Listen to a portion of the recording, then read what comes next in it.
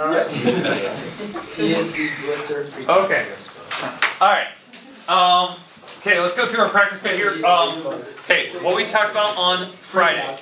Converting. I'll zoom in on this here in a minute so it's bigger. The conversion formula will be on the board. It will probably be right on this little blank space off to the side here.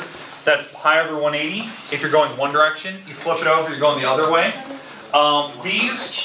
This requires a nice easy fraction. You simplify the fraction. These require decimals because you're going back to degrees. The ones at the bottom, you're asked for coterminal. Remember, on that bottom question, that's what, 5 and 6?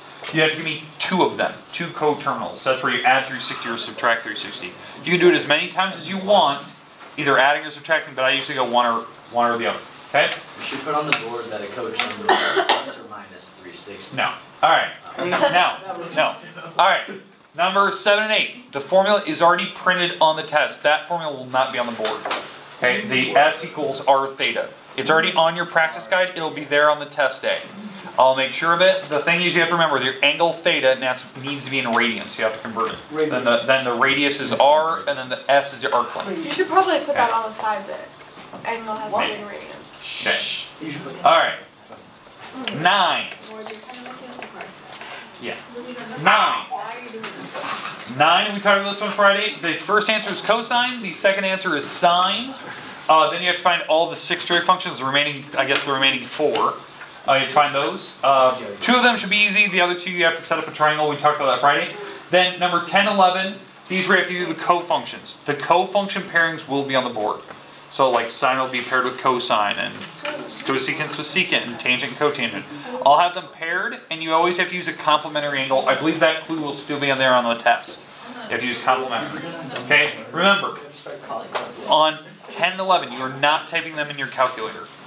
You're not. The only time you'd probably need to is if you're converting an angle, or if you got to figure out what 90 minus what that angle is given to you. Maybe that's the only thing you need to actually type in. I want the one with the fraction. Okay. Yeah. 12 and 13. Let's start here. I'm going to try to give you a little bit of time today to actually type these in to make sure you're getting correct answers. That's why I give you 2 of these, so you can type it in. You can see. All right. Let's start with the first one. So if you have a calculator out in front of you, make sure it's on. It's working. Okay. I'll do either one of these that you want. It really doesn't matter to me. But I want to make sure that we're getting the right answers here. So what I mean by this, we have to find the angle in terms of degrees, not radians. So you got to make sure your calculus is in degree mode. So on test day, I will walk around, so that'll be Thursday, I will walk around just to make sure everyone's calculator is in degree mode. It'll be weird. I'm just going to walk around and grab your calculator, see what you're in, put it down. It's not a big deal. Don't think I'm checking on you personally. It's just I'm checking every calculator just to make sure you're not getting wrong answers. Okay? Now, when you start this problem, you have to take the inverse button for cosine, which is the second key up. And when you type this in, you have to hit the second key, which is that weird colored key in the upper left corner of your calculator. Then you hit the cosine button, and what it should put on your screen is it should display this. Cosine middle -1 with probably a parenthesis behind it.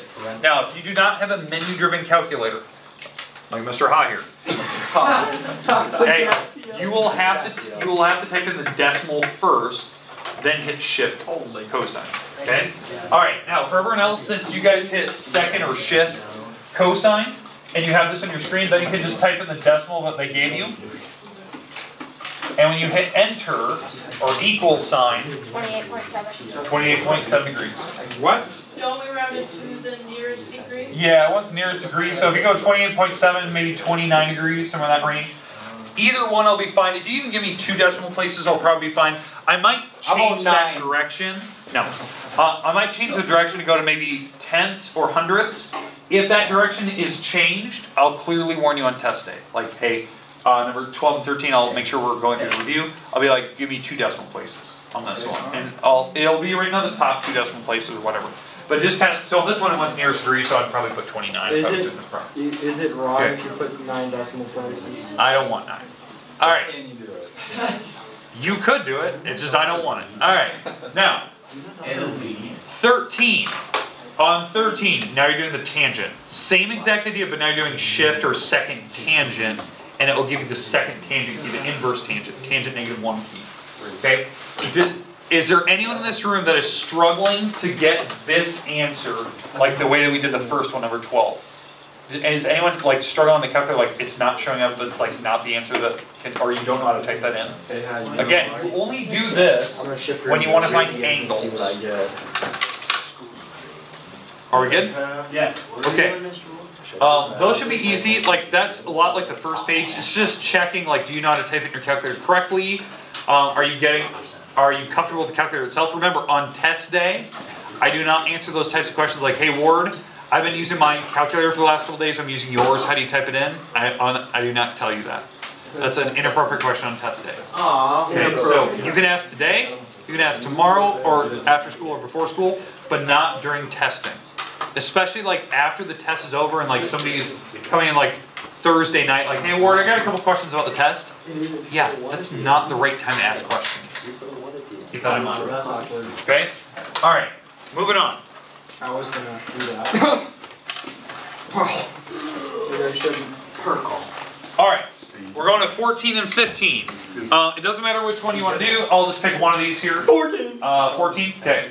Alright, we're going to find one of the missing pieces. Now the picture will be provided. I always make sure the picture is there for you on these. You have to find the variable that's missing, and they usually tell you 2 decimal places. That's what the book always said for the same instructions. I usually kept it the same. I didn't really retype it anything different. I'll just make sure that, you know, if there's some weird direction where it wants you to like solve for another item, like 2 items in there, I'll clearly warn you, like, hey, you're finding multiple items on this picture. This one only wants you to find one, the distance across the lake, the pond, whatever you're doing. Okay? Alright, so on this one, when I start this problem, you know, let me draw it over here so you can see it a little bit better. We're finding this distance here. The angle they gave us is 40 degrees, and the number on the bottom is 630. The big thing that I want to make sure of is that you are giving me the correct label, like yards, feet, you know, if we're finding a wall. If you're finding angles, you're labeling degrees, because it might want the angle instead, so you're doing kind of like what you did on number 12 and 13 up above. Now, on this particular problem, when I start this problem, that's the same one, I just wanted to draw it. I would definitely label my picture just so I know which trig function to pick. So what I mean by that is, like, if this is my problem, this is the opposite wall, this is the adjacent wall to that angle. I'm not using hypotenuse. So if I'm thinking about SOHCAHTOA, I'm doing TOA, yeah, tangent, because it's the only one that uses O and A, because that's your first letters here and here. That's why I always do SOHCAHTOA, because it's telling me which one to pick, depending on the label on your triangle. I know some people, like you guys don't really struggle with it, but some people do. They just don't know which one to pick, because they don't label their triangle. So they don't know, okay, what's opposite, what's adjacent, what's hypotenuse. They don't know which one's which. It's where your angle sits. Opposite's always straight across, the adjacent's next to, and the hypotenuse is always the big wall. You should never get that. Okay, so we're doing tangent on this one. Tangent of 40 degrees is opposite, is opposite over adjacent. Opposite is x, adjacent is 630. And then since the number's on the bottom, the trick is on this one, you just multiply it across. If the number's on the bottom, you multiply it across. If the variable's on the bottom, that's where you do the little switcheroo thing. Where when I talk about that, where if the x is on the bottom, you switch the x if it's on the bottom, and the tangent of 40, you just switch those. But since x is on the top, you multiply to 630. This is what you type in my calculator, like exactly what you see, 630, tangent 40, hit enter, it gives you a crazy number. It'll be in that 3-digit ballpark. 528.63. Okay, 528. Would you like to know how many centimeters that is? That's yards. 0.63 yards. Yep. Okay. All right. Now. That is also 1,000 centimeters. Okay. Now. If the number doesn't turn out to be reasonable, it could have been something to do with maybe you picked the wrong trig function. Maybe you just typed the number in wrong. Double check it again. Type it in your calculator one more time. But maybe just in that particular case, maybe the angle is so big or so small that it justifies like a crazy answer compared to what we have. These seem pretty reasonable. They're pretty close together. Just make sure that you are comfortable with how to type that in. Now, Dalton, I know that you have a different calculator. You have to type it in backwards. The Casio. Compared to mine. Casio. Is anyone struggling with how to type that in? No. Okay, good. Now again, remember, I only have 10 calculators. I want to make sure that you know how to type it in yours. That's like 483,000 millimeters. Okay. I don't know why you'd want to know. Can I convert them all into miles? Convert it into light years. Hey, I'll let you know, if you don't use the same label as me, I will count But it. it would still be correct. Because, hey, I'm not going to check it, and I will count it. How about this? How about what you answer and then Hey, I'm not arguing. You've already been. I have a question. But it would be You've been. correct. Mr. Ward, I have a So question. you would count my answer wrong. Mr. Ward, I have a question. What if we put the actual and then we just put additional conversions because we enjoy to convert? That's fine. You can do that. If you don't put the answer I'm looking for, I do count it So wrong. we can put every possible conversion we can think Hey, of. you've been warned. I'm not even Just let arguing. me ask a question. Nope. So what I'm you're not gonna saying argue. is if I get the answer right, you're going to count it wrong. Just you. Wait, so I can do it. All right. There's been a misclarification. Okay. All right. We're doing number 16. This is my last problem of the day. 16 and 17. They're kind of like number. Can I borrow your practice guide here? They're a lot like number. Is it 7? I heard. Like 7 and 8, I think. I think it's like 1 and 2 actually. It's a lot like number. It's a lot like number 9. Number 9. Here's the reason. There's a lot of steps to do here. You have to draw the triangle in the right quadrant. You have to label the walls of the triangle, then do Pythagorean theorem to find the missing wall. Make sure the negative signs are filled in correctly, and then find every remaining trig function. These problems, 16 and 17, are worth, I think, 7 points each. It's a lot. It's worth more than some of the others combined. Oh my. Like, you would not want to skip problem number 9. You do not want to skip these two. The reason being is that there's just so many parts that you have to figure it out. Okay, I'm going to do number 16 for you today. 17 we'll talk about tomorrow, and we'll kind of go on from there. But on this one, like this one's the easier one today, so I'm going to start with this one. We'll do this one tomorrow. But the quadrant 3, so I can draw kind of a mock picture where it's at. In quadrant 3, you always bring the angle, this is my angle, this is my theta, you always bring it back to the x-axis. That's why when I'm in quadrant 3, this is quadrant 3, the triangle always goes back to make the right angle at the x-axis. That's called the reference angle. You always go back. You don't bring it to the y-axis. Don't do that. It's always the x. Now, cosine. Cosine stands for adjacent over hypotenuse. So when I label my triangle from this angle theta, this is the adjacent wall, this is the hypotenuse wall. The hypotenuse should always be the positive number on those triangles. The hypotenuse will never be negative. If the negative sign was on the wrong side of the fraction, you can move it because it doesn't matter where the negative sign goes on a fraction. So if you need to move that negative sign around to make sure that the numbers make sense, that's fine. Then you're going to have to do Pythagorean theorem to find this missing wall. I can already tell you it's a 4. It's a Negative. Pythagorean, Whoa. it's a Pythagorean triple. But anyways, 3 squared plus x squared equals 5 squared. You do the Pythagorean theorem, and you eventually get that this is 16, and yes, your answer is plus or minus 4. Now, it's plus or minus 4. This answer on this particular problem is negative 4. Now, the reason being, you're in the third quadrant, numbers going down is negative. So that's why this is a negative 4 sitting here. But again, you have to do the Pythagorean theorem to make sure that you're getting the right number. Questions on how I found that? No. Again, when you do Pythagorean theorem, these are the legs, that's the hypotenuse, so you should know which one's which. Okay, so now that I have all the numbers plugged in, now I can find all the remaining trig functions. So the remaining ones, even though we have cosine to begin with, we can find secant right away.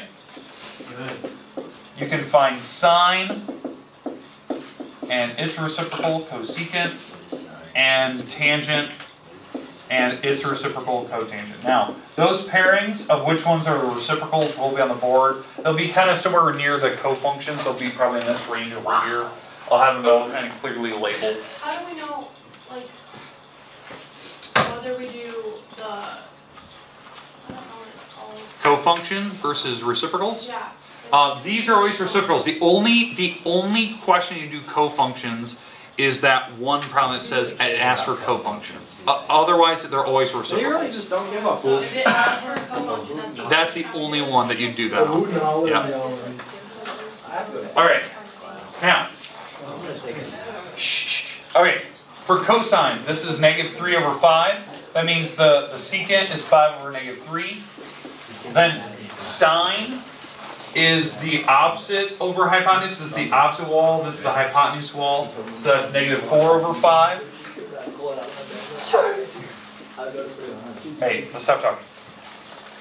And then tangent is opposite over adjacent, so it's -4/-3. And that's why when you're in the third quadrant, tangent is positive, because the two negative signs would cancel. The big thing I am checking for, you have the numbers in the right locations, And signs. and the signs, are they correct? So like, I am looking for, do you have tangent as positive? Because it is positive. You're in that third quadrant. -4/-3 is positive.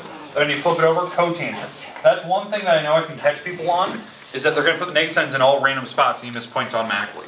It depends on how many trig functions you got wrong. So, you know, like if you miss the main 2, that's 2 points off. If you miss, you know, 4 of them, it depends on how bad it was. Were the numbers wrong or just negative signs? If negative signs are wrong, you count, you know, a point per pair. Oh my. So, That'd be a That is point. a lot. yeah, it's worth 7. I mean, there's 6 points right there for the trig functions, and then there's a point for getting the triangle right drawn. You have to So what, I have a question. What if you miraculously count the hypotenuse wrong, but set up all the trig functions correctly? So then you get the trig function right, you just have the picture wrong. So what if you don't draw the picture but you get all of them right? You should have the picture drawn, because that's one of the requirements. But you have to draw the actual You have to draw the pictures, because you have to know where they're at, and you have to do Pythagorean theorem. Like, there's too much there to figure out on your own. You have to draw the picture and figure it out. Baloney. I feel like you Okay, alright, we good? Time to read. Alright, we're done for the day. We What don't time know. do we What's get the out? answer to tomorrow?